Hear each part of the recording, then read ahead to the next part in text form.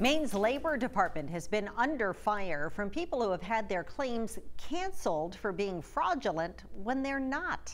Today, Labor Commissioner Laura Fortman and Deputy Commissioner Kimberly Smith briefed legislators on the situation, showing graphs of two spikes in initial unemployment claims, one in early April, another in mid-May, and that led them to suspect fraud.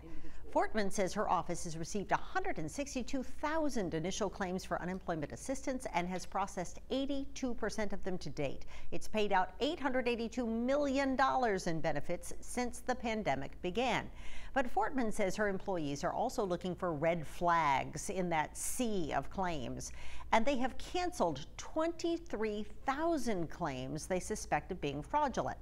Now, there are ways for people to get their legitimate claim that was maybe canceled to be reconsidered, but today Fortman acknowledged that it's been very difficult for some.